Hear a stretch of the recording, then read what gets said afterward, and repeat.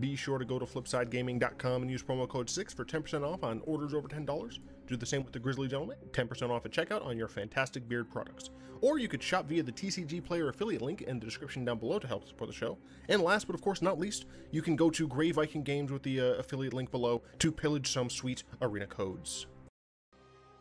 What is up, Planeswalkers 36, back with some more Magic the Gathering Arena. Today's Bolas Day. Right? Yeah. Time screwed. So yeah, today's Bolas Day. We have a few different types of Bolas builds we can play.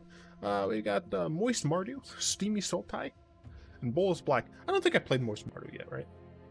No, I think I just played Esper Bolas. I haven't actually played these. Anyway, we're going to play Bolas Black today.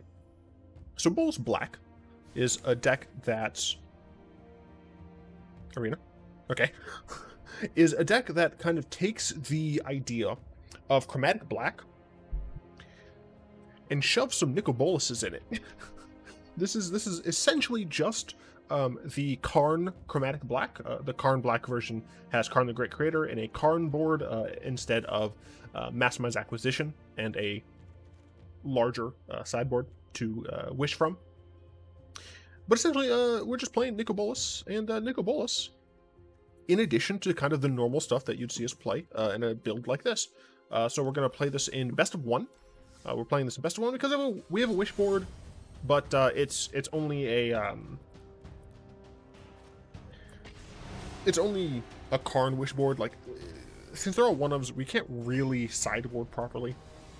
I have played best of 3 games with this, and they went fine. They were just accidents. I didn't mean to. So let's see how it goes in best of 1. This hand's fine. Got a Mind Stone down on turn 2. Got some turn 3 removal. Always wary of turn 1 island. I assume this is going to be mono blue. How could I have known?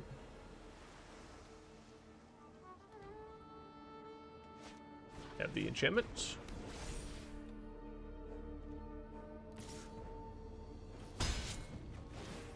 Typically in a situation like this, when mono blue has the spell, the creature and the enchantment, you're probably going to be doomed. We pass here next turn. Next time we try to get them with their pants down and kill the Spectral Sailor. We just don't know if we'll be able to. Okay,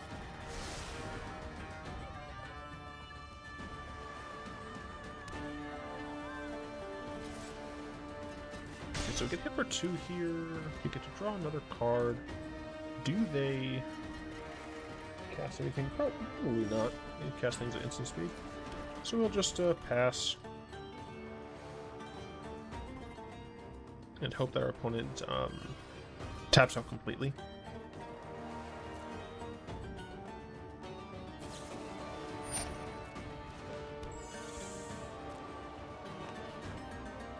Curse.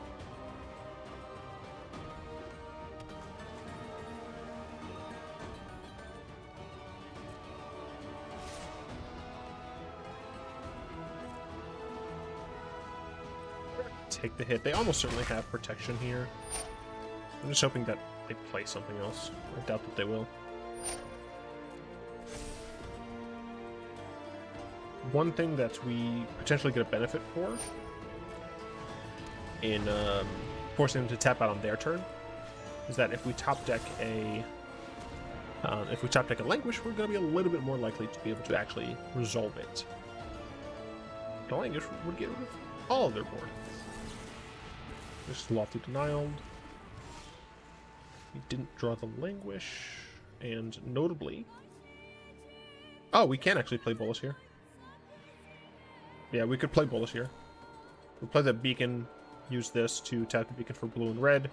Get to cast Bolas. We could plus Bolas, but he dies immediately. Might be better just to Golos here. Play this. Golos. If we grab a Cascading Cataracts. We're not in a great position. I think we actually have to 1 drop, 2 drop, 1 drop. Sideboard. We have a Ratchet Bomb. I mean, we have a Ratchet Bomb. I'm going to cast the Bolas here. At the very least, are going to gain some life. Might get Spell Pierced.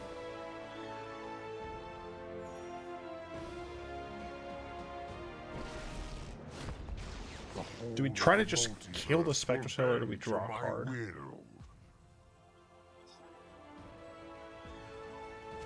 Well, he's going to die regardless. I'm going to draw a card. Potentially wrong.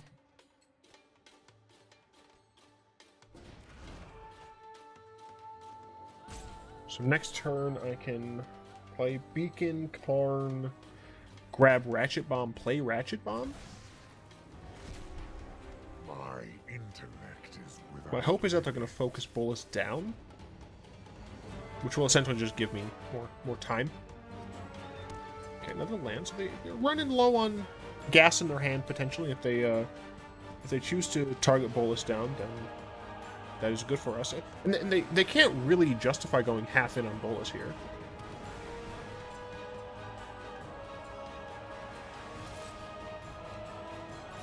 They're going half in on Bolas here. Interesting. They're going to draw 2 cards, though. But a drop of power. So that's not great. Because we're almost certainly not going to be able to resolve anything, essentially.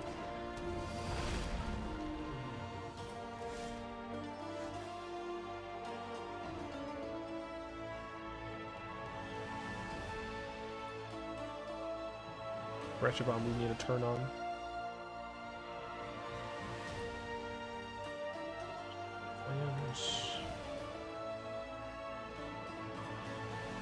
Part of Kieran? I could potentially do Heart of Kieran?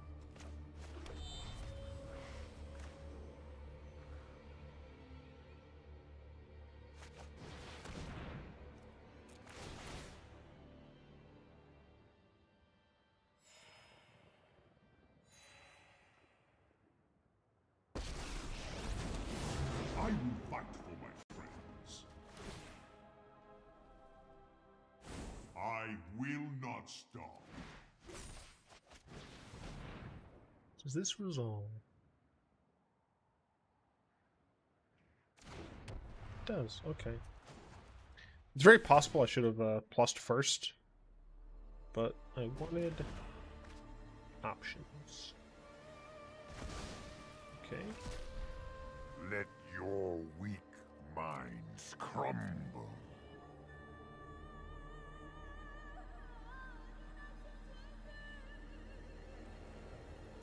Okay. At 13, we have 2 Planeswalkers. One only has 2 cards in hand. I essentially have to block. The Spectre Sailor, I think, is the one that makes the most sense. Attacking Bolas. And also attacking Bolas. This costs 8 minus 2 is 6. They have 6.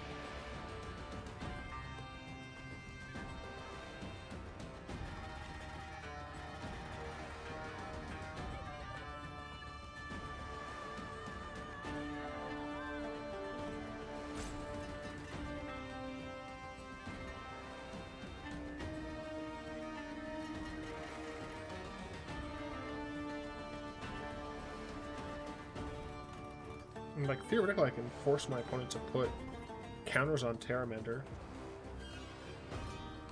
I think we're going to accept that Bolas has to die. Your assault is insulting.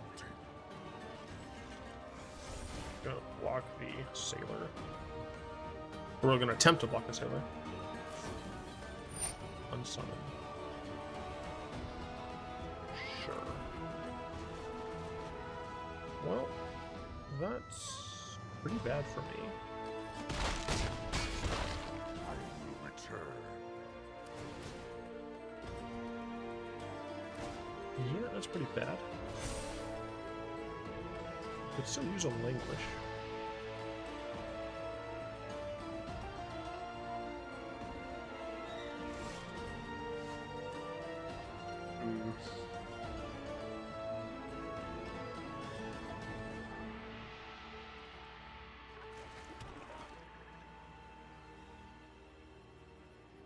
I just have to grab Ratchet Bomb, don't I?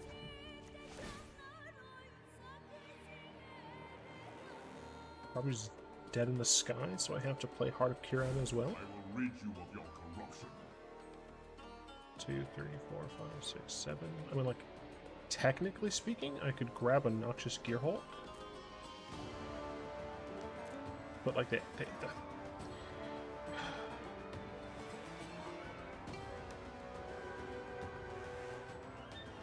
be able to counter it. 1, 2, 3, 7.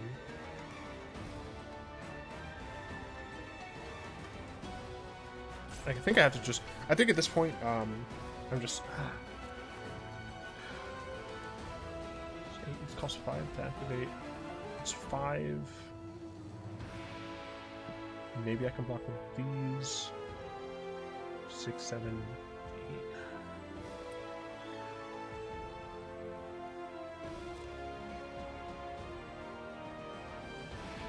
I'm going for this. Oh. Yep. I realize it's actually not good. I should have cast Heart of Kiran first to see if it resolved. Oh, I'm dumb. They can activate one of these now. Activate the other one later. Yeah, I'm just boned, actually.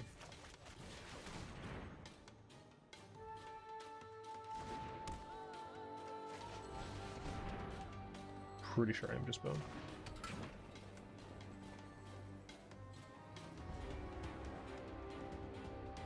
But they just activate Terramander, instant speed, activate another Terramander on my turn. Or on their turn.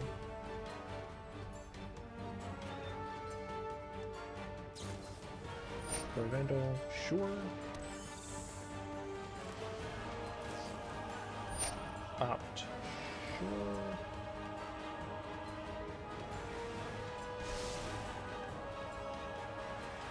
So I think I have to block this.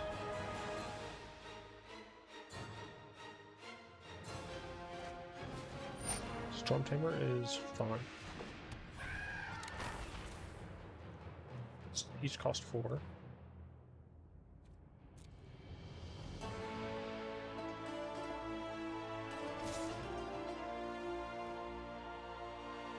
I die if this doesn't go through, so.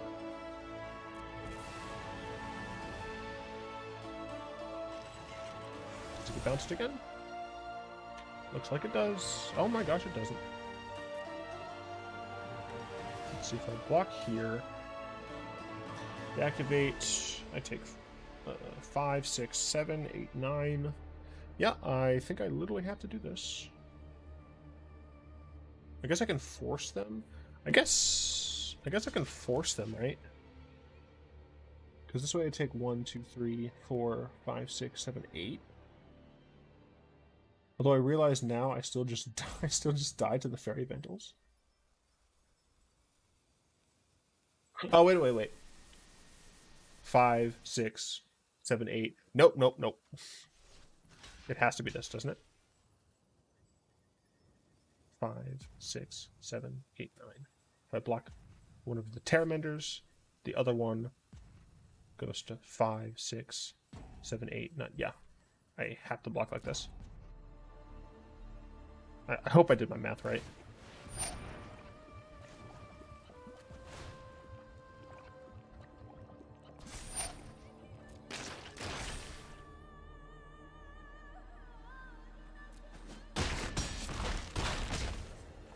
I am technically alive.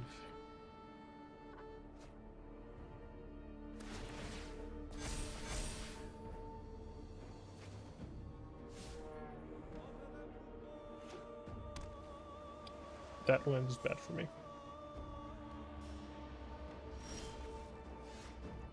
Unfortunately, I still lose.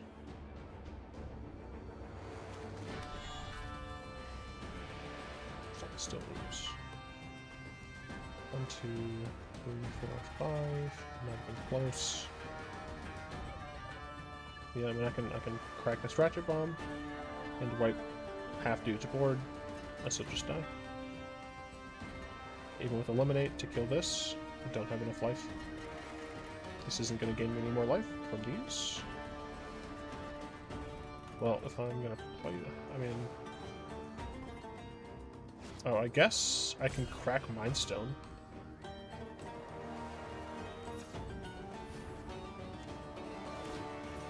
Crack Mind Stone, see if I can get anything here. Nope.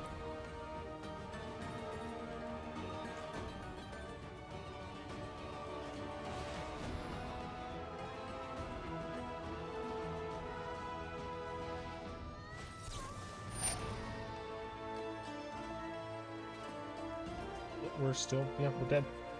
Dang, sucks, because we do this. We do this.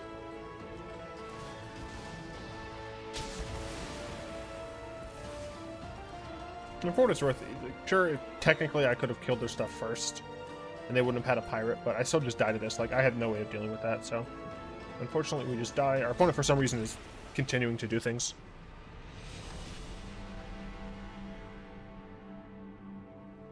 Versus...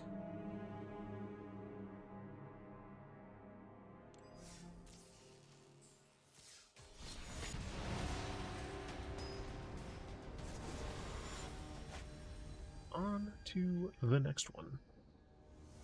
Drick Dastardly, excuse me. Hilarious name. We got some removal spells, we got planeswalkers. Sure. Seems reasonable. Potentially combo. Potentially okay. See what my opponent is working with.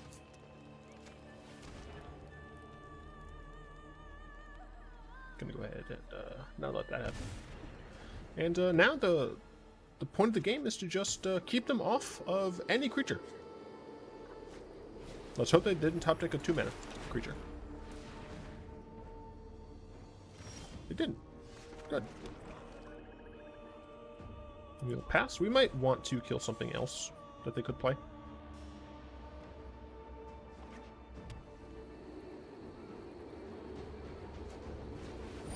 Another emissary. Sure.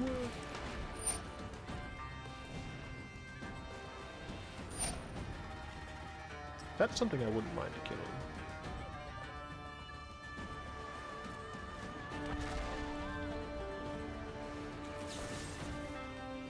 Yeah, I'll still do that. Next turn, I can Murderous Rider something.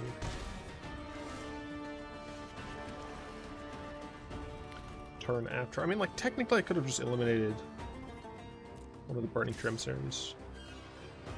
I take that to mean that they don't have creature.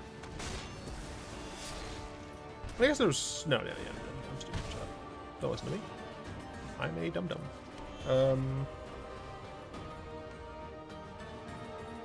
I mean, Karn just dies immediately, right? Yeah, it just gives them a target to use, so I'm actually just not going to do that. I'm gonna kill this and then play Murderous Rider here. I think it is just a better play, because I don't want them being able to just kill my Karn for free and grow their creature. Galia, sure. Can't reasonably attack. Okay. I'm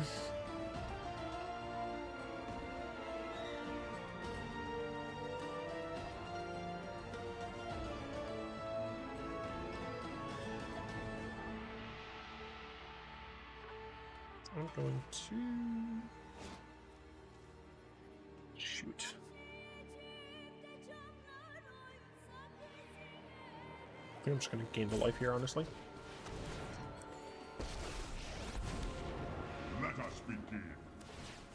Offensive. I think I want to get Maze My Tome.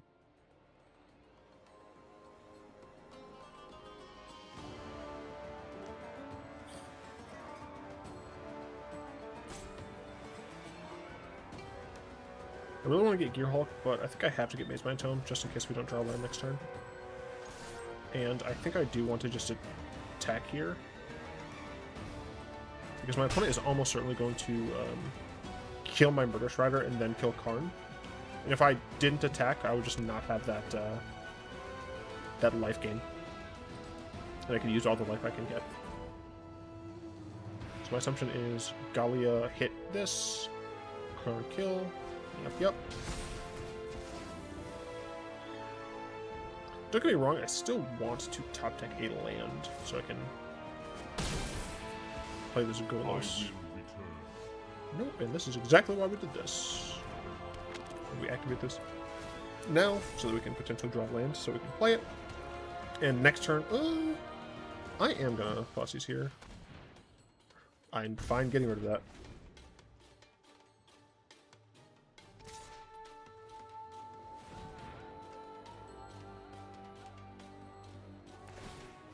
Okay. I had to tap particularly for that. Okay, so here we play Golos. We grab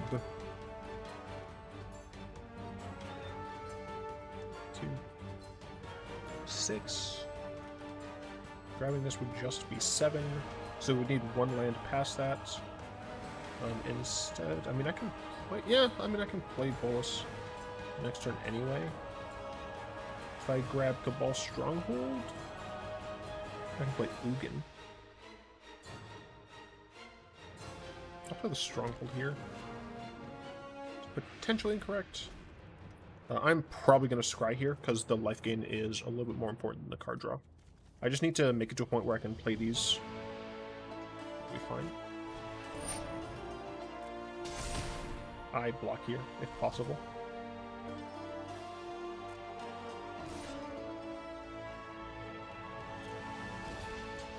Again, I don't value my Golos here all that much. I'd rather not go to 5.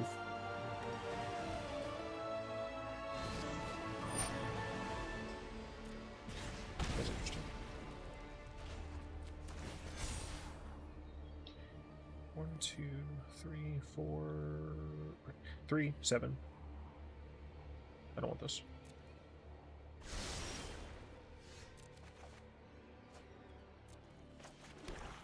Okay, I can play either of these.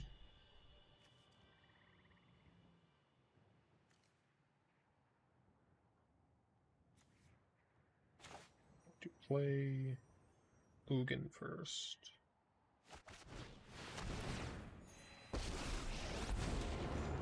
Because -2 in here means that my Ugin won't die to a hasty threat. We can draw a card. That's absolutely fine with me. That's just a spell, yeah. So we can kill that with Ugin. Then we can make them get rid of their hand with Bolas. Play this. Attempt to kill this. Play Ugin. Not ignore my draconic talents. Yeah. Play Ugin. Gain another life. Force them to lose both their cards. Praise me. Alright. And we pass. We have 2 large planeswalkers at large loyalty. Good stuff. Very good stuff.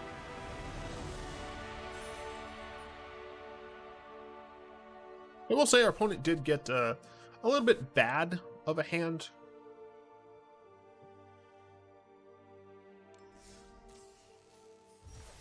But still, I think the deck did an okay job showcasing. What's in the store? Oh, stonks? Don't mind if I do. By the time this is going up, you won't have stonks, but, you know. That's why you log in every day, even if you're not going to play. Alright, so. Bolas Black. We essentially see that it operates very similar to the normal Chromatic Black deck. The main issue that I have is I added 4 Bolases, or 5 total, but I added 4 of Dragon God. I think I probably should cut this back down to 3 to put the Languish back. I initially had 3 Languishes and 3 Boluses, but I wanted to play more Bolas, so I cut it down. You should not do that. We've got the usual suspects, 2 Bloodchief's Thirst, 3 Thoughtseize. These are really just helpful early game cards. Thoughteize just gets rid of things, and even against aggressive decks like Thoughtseizing a Burning Emissary is absolutely worth the 2 life, because not only is it going to attack you probably multiple times, but it's going to accelerate them as well. So Thoughtseize is almost always worth it, even against the aggro decks. Bloodchief's Thirst, you just get to kill things and it scales nicely. Eliminate, you get to kill things, including certain planeswalkers like Narset. 3 Mind Stones. I like the Mind Stones here because I really want it to accelerate into these cards, especially considering that Mind Stone can help pay for Interplanar Beacon, and the rest, since essentially the rest of the deck produces black. I mean, that's not entirely true, but essentially, getting an early Nicol Bolas is actually not terribly hard. 3 swamps, a beacon, and a Mind Stone is Bolas, right?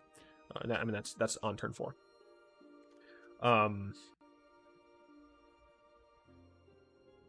Right. 3 Chromatic Lantern. It's a chromatic deck. Of course we're playing Chromatic Lantern. You might be wondering, where's the 4th one? It's in the sideboard, so we can get it with Karn. Karn is a dude who has a wish board. One of the main reasons I decided Karn over Massimize Acquisition, I generally prefer Acquisition because it allows you to not only get cards from your own deck, but also it allows you to get cards from your sideboard that are artifacts. The reason I chose Karn is, 1, there are plenty of kind of artifact decks running around right now, and 2, it gives me a little bit more life with Interplanar Beacon. Even if it's just like 1 life every 2 or 3 games, that in aggregate, if you're playing this deck a lot, can absolutely matter. We got 3 Murderous Rider, kills creatures, planeswalkers, can also gain you life. 2 Languish, should be 3, frankly. It's the kind of the best removal that we have in black right now. I would love to say that Damnation is in this spot, but it isn't. 3 Solemn Simulacrums. I still love this card in Chromatic Black. It searches for a swamp for you to make your Cabal Stronghold better, and it blocks beautifully. Doesn't die to your own Ugin. You get to draw a card when it dies. It's just crisp stuff. 4 Nicol Bolases, should be 3, is the reason you're playing the deck. 4 Goloses, technically the reason you're playing the deck. This just allows you to get insane value if you can, have a Chromatic Lantern out or a Cascading Cataracts, being able to just pay 7 mana and just like cast a bunch of things. Like, that's what's not to love. You can play them, so you can even sometimes you'll want to activate this before you play a land, so that you can play the land that you get off of this, keeping more cards in your hand if this ends up dying. It's good stuff. Also, it accelerates you. It is a 3/5 body. Like, it's just a good card. 6 mana Ugin. Hey, look, we're running a decent number of cards that are either artifacts or colorless. Well, I guess just colorless. And bada bing, bada boom, it makes them cheaper. Also, we get to exile a thing, or we can make a dude. Big Nicky B. If I'm playing Big Ugin, I'm playing Big Nicky B. I'm playing both these cards. It's the mana base: 1 Cascading Cataracts, 3 Beacon, 3 Stronghold, and 18 Swamps. Seems pretty reasonable to me. And I'm not actually going to go through the entirety of the sideboard. It kind of just makes sense, right? We have some graveyard hate. We have some defense, essentially. Random anti-planeswalker stuff, anti-aggro stuff. This is essentially a meme. I think this was like the 15th card I put in. That's another issue that I have with the Karn sideboard, is that I feel like sometimes I'm stretching to play. Like, I'm very rarely gonna grab Planar Bridge, whereas if this was Massimize Acquisition, each one of these cards I would have a dedicated scenario to use. But that's neither here nor there. I definitely like this style of Bolas, the Bolas Black, as it were. And I have, as I said, a bunch of other Bolas versions. I will be trying to make Jund Blue, which is Steamy Sultai is different from Wet Jund. Okay. Steamy Sultai, you add a little bit of that heat. With Wet Jund, you splash Jund in the face a little bit. Okay. I'm going to try and make that as well. So we have a lot of interesting Bolas in the coming weeks. I implore you to watch the not only the Sol Ring video, because the Mondays, they're here to stay as EDH content. Whether you like it or not, hopefully you like it. And then I really implore you to watch the sponsor that I did for Oh, I'm not. I forgot I'm not screen capping. This sponsor I did for Aether Hub / MTGA Tracker. This video not sponsored. That video was, but you know, it's a product that I literally use, right? Like, I use this thing. People ask me in the comments, what deck tracker I use. It's this one. I go over a lot of the features. It's a great deck tracker. Watch that video, please. It really helps out the channel. Beyond like all of the other things that I say, like watching that specifically really helps out the channel. Anyway, I have a PO box. Send me stuff. I'll open it on the camera. I'd like to thank the lovely patrons, especially Fogwin, Malik, and Balater for the continued support. If you'd like to join them, support the show, you'll find links in the description. Where are they? Down below. Hope you enjoyed this video and all that good stuff. And of course, until next time, I'll be one.